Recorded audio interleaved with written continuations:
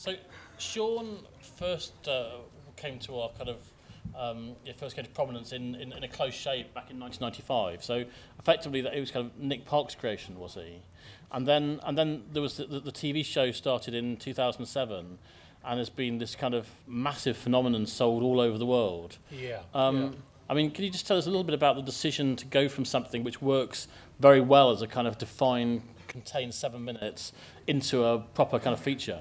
Yeah. From a company perspective, you know, the Shaun as a character predates both Mark and I getting involved in this project. It's you know, the original film was made by Nick, and then you know, the character kind of grew in popularity out of that. And the kind of famous anecdote everybody talks about at the company is that Baby Spice was spotted wearing a Shaun the Sheep backpack, and that gave them the idea that maybe Shaun was quite popular and we should make a film. But first they started to talk about a TV series, and they developed the TV series for a number of years, and Nick was involved in that.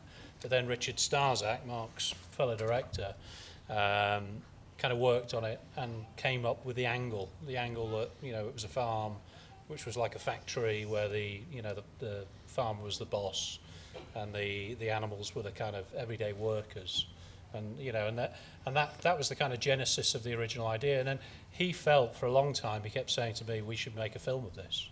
You know, I think there's a film in Shaun the Sheep. I said, I think you're crazy. They don't speak. And then Mark came along and said the same thing. You know, we should do this.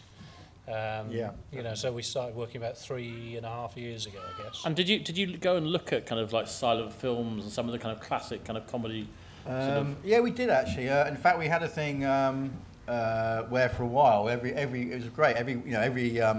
It's not like it's all fun all the time at Aardman, but this does sound quite fun. Every lunchtime, once a week, we'd have a silent movie, and we would sit and watch it and just enjoy it. You know, we were definitely, you know, we were inspired and in awe of and influenced by silent movies, and also by the French director Jacques Tati, who made a lot of movies in the 50s, which were silent movies with sound. And I think that's the thing, is that Shaun isn't really a silent movie. It's actually, we call it a slapstick comedy without dialogue, because there's non-verbal communication, which hopefully, as you've seen, can tell you a lot of things.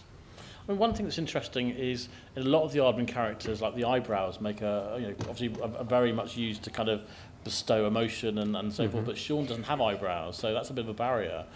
So does that kind of mean everybody has to work even harder when it comes to finding sort of the animation kind of? He's got eyelids sometimes. The animators occasionally, they can use eyelids. Yeah, I mean, I think you know, we talk about this a lot, and I think we're very influenced by, you know, the great Nick Park in terms of. People often say that, you know, Gromit's this amazing character, which he is, but physically Gromit doesn't do a lot. But the way that Nick sets up his stories and the emotional ideas, you know, when you cut to a shot of Gromit, you already know what he's thinking. It's all there. You reach in for those thoughts. So I think we were trying to do the same thing where sometimes, you know, you'll cut to Shaun and you'll do a little thing. But, you know, we've done half the journey, hopefully, and half the job with the storytelling, and then letting a little bit of subtlety with a puppet finish it off. And animation is notoriously both expensive and very time-consuming. Because you kind of had some of the models and the kind of the assets from the TV show, were you able to kind of utilise some of those to kind of cut corners, or? But I mean, how does that work in terms of going from TV to film as well? Well, it was one of the appeals, clearly, that, you know, we had a lot of the assets made in terms of the look and feel of the world. You know, we knew a lot of the main, you know, characters, and we were able to kind of take that and expand it out. So it definitely helped us, and it helped us get where we are as quickly as we are, but it also presented some enormous challenges for our, you know, team back in Bristol, our production designer and so on. Really had to think about how do we build a world, you know, in the city that feels like it, you know, belongs in the world of Mossy Bottom, and you know, I think they did a fantastic job of that. But when you look at it, it's very, very different to the world of Wallace and Gromit. Strangely, it's a much more modern take on that kind of world. And how, when you're writing the film and making it, how aware are you of the fact that there is an audience outside of the UK? Because obviously there's about 70 countries, I think, or more than 70 countries who show the TV show. 170. Oh, sorry, it's 170. Yeah, over 170. I can't name them all. Don't ask. Start now. Yeah. So, but how aware are you of the audience outside? To be honest, we're barely aware of the audience outside the room, because there is a thing where, and I mean, where when you're writing, even on something like Shaun the Sheep, you're writing for yourself, and that you want to make yourself laugh and tell stories that you're interested in, and you don't dumb down. That's kind of rule number one now, when you're making family movies. So I guess we don't ever consciously think, oh, here's a joke for the grown-ups, here's a joke for the kiddies, here's a joke for the French, whatever. Here's a joke for people in Alpha Centauri. We kind of like, you just basically get stuck in and do what makes you laugh. Yeah, I have to say, from a producer's perspective, it's slightly, I would say something slightly different, because I think when you're in the room working on the story, I agree with Mark, you're worried, you have to focus on what you like. If you don't trust your own instincts, and those are the people around you, you're not going to make a film. But obviously, one of the reasons we're making a film, and one of the ways we finance these films, is by making them play everywhere. So I think that's just the lovely juxtaposition of working at Aardman, is that we have this kind of very definite voice the company is known for, and that kind of slapstick comedy, but we're lucky enough that it travels around the world. And when you were creating the film, was there anything when you were making it that you thought, actually for kids we can't do this and had to be taken out, or was it pretty much what you'd expect at the end would be there? Or I mean, I think there's we're all parents. I think there's things that you think that you want to put things in that you feel comfortable with as a parent and feels right for the genre and everything. So I don't think we would create those ideas. We would automatically and quite naturally censor ourselves. I mean, there are a couple of moments in the film which are like Bitzer, getting mistaken for a surgeon, which are quite dark, but I think we sort of felt we as long as we handled them in a kind of light-hearted way, we'd be all right. And so we're careful to make sure that it's family viewing, but I think it's just a natural process. Well, I noticed in the credits that you'd put a bit about the sort of the charity that deals with people with memory loss or head injuries. Yeah. I mean, were there any concerns around depicting that?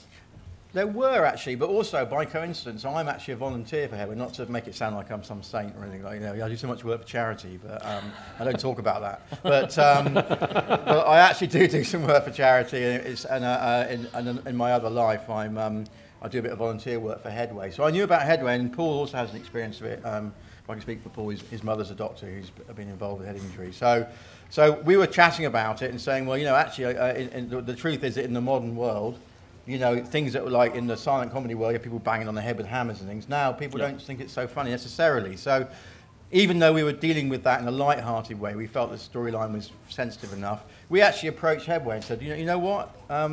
Would you be interested in getting involved? Because we think it's something that could, as well as enjoying it and having a laugh, we can also maybe take it and use it to teach people a little bit about the serious side of that. And they were delighted. So we actually had a charity screening yesterday, in fact. And I just got to mention, can I just say a quick thing, which was a Q&A. We had a little time for a tiny Q&A there. I just want to give you a sense of the kind of questions we're looking for today. It's my information. Yeah, it's for everybody's information. There was one 4-year-old boy who watched this film and then said, his question was, can I ask, have you ever seen a dog eat a banana? And the sad thing was I hadn't, so I felt I let him down. Paul, have you ever seen a dog eat a banana? Funnily enough, no. What a great question, though, Justin. Thank you very much. Now, you have brought some of the stars of the film along with you, yes. all the way from their home in Bristol, in a very, very precious locked metal box. Yes. So I think it's time now to unveil them, if that's okay. Who have you got with us? Wow.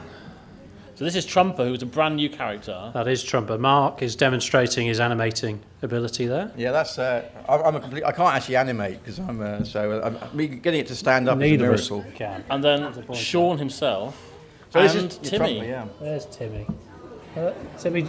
See, normally, just to explain, you probably can't see this, but they actually often get tied to the set, so they're physically held in place when we're shooting them. So Shaun, as a two-legged character, actually doesn't stand up, and Timmy doesn't stand up very well either. No, as you can see, yeah. So they're quite tricky to do. So we'll use a glass. I'm cheating there. Look there. But it really helps you to kind of get an idea of the scale that you're looking at when you're making a film like this, because they're so small and intricate, aren't they? They are. I mean, the sets that are built for that scale, it is like a magical kind of doll's house. You know, we've built, as you can imagine, city sets and sets around the farm and everything. And the skill of the set builders and the props people is absolutely amazing. Somebody did ask me actually, and this was an adult, asked me when they'd watched the film, did you shoot it outside? Because it looks some of the sets look so realistic, but it's all done. That's very flattering, isn't it? Yeah. And in terms of, I mean, the other thing that making a film allows you to do, I guess, is to actually get to know more about the flock and to give them all kind of individual kind of characteristics and stuff. And can you tell us about the decision to kind of both flesh out the flock, so to speak, and bring in the new characters like Stamper? Do you want to talk about that? Yeah, well, the flock. Interestingly, while the series was being made and continuing through the series, the flock shrinks and grows depending on how many characters were available. So anybody who's a real Shaun aficionado will know that. There have been lots and lots of different numbers of flock. But for the film, we actually sat down and physically decided, right, we're going to name all of these characters. So we knew a few already. Everybody knew Timmy and Shirley and Timmy's mum were the kind of defined characters. And then we gave each of the others characteristics and little stories. And then we had to develop a number of other kind of characters. So this guy, Trumper, obviously was a new one, and Slip, the dog that's in the film. So we spent a lot of time doing that and really thinking about it. And the way they were designed was that Richard Starzak, the other director, would sit and just sketch designs, and then the sculptors would somehow take that and turn them into these amazing 3D interpretations of his work. Because the drawings you saw on the end titles, end credits, those are some of the character designs. I have to say, my absolute favourite are the pigs as well. If there was ever to be a pig spin-off movie, I would be there at the front of the queue. Yeah. All right, that's good to know. You're not the only one to say that. The thing about the pigs actually is they're very difficult to animate. They're actually made of plasticine, which is unusual. Most of these now are cast in silicon, but they go back to an old way, and so they're actually they don't have a lot of movement in them in the same way these puppets do, because they have. They obviously have a skeleton inside there which you can move around and stuff like that.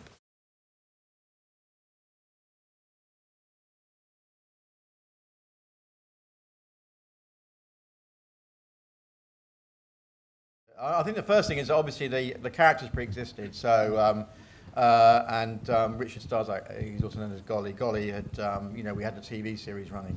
I think the first thing you do is because you talk, and it sometimes can be a bit odd to be at an Aardman story meeting, because we're talking, sometimes heatedly about sheep and dogs and things, but we're talking about their emotional lives and what they would and wouldn't do as characters. So you first of all have to take your characters very seriously, and you discuss them if you like, you discuss the big ideas. And one of the first big ideas we had was, I think the first thing was when I came on to the film was to say that you can see Mossy Bottom Farm as a workplace story with a kind of, boss, foreman and workers, but it's also a family story about a father figure and maybe a bitch as an elder brother and siblings. So you start off by looking at what you've got, and then we said, well, if we're going to do a film, we need to take these characters out of their comfort zone and put them somewhere new and somewhere where we can have fun. So you sort of start to build out, and then you say, well, what about a city? And then you say, well, if it's a city, where would they go? What would happen to them? What were they doing there?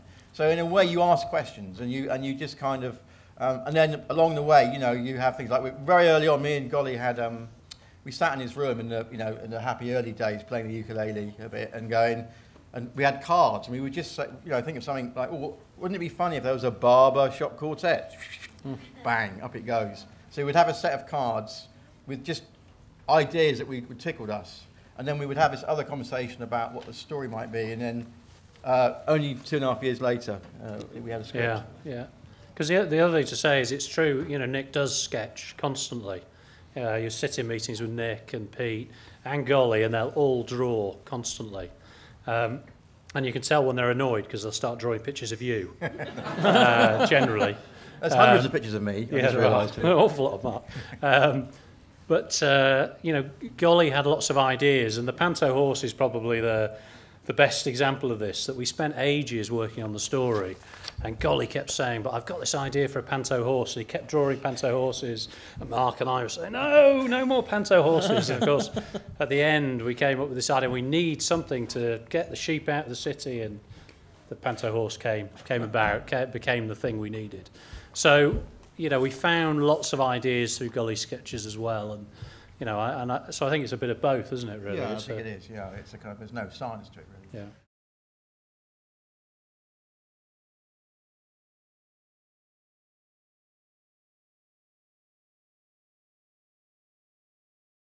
Well, there's actually about 4 trumpers, different kinds of trumpers in different stages of distress. Because you'll notice at the end of the story, you know, his pants are out and everything, and he's got kind of like his glasses are broken, and in fact that has to be a separate model.